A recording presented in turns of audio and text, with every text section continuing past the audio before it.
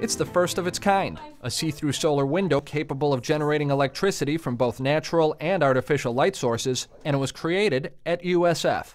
So it allows us to look at the entire building as an envelope for solar window application, which opens us up to skyscrapers, commercial buildings, and also allows us to look at interior applications as well. The solar window technology was developed by a team led by USF Physics Professor Xiaomei Zheng and then licensed to New Energy Technologies, Inc. It's actually a spray-on coating, which means, unlike current solar cells, it's transparent, much lighter, and much cheaper to manufacture. When the sun shines on the window and the material absorbs the sunlight and turn it into electricity, which you can use to power up your equipment, to lighten up your house.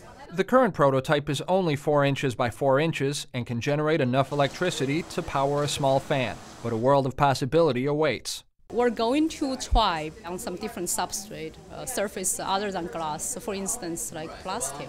Agreements with companies like New Energy Technologies allow USF to give graduate students the opportunity to work on these projects, and the university then benefits by licensing the technology.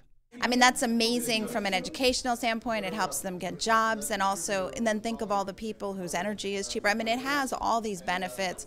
It touches all these things that I think the university is trying to do. For University Beat, I'm Mark Schreiner. For more information on this University Beat or to view previous segments, log on to WUSF.org and click on the University Beat link.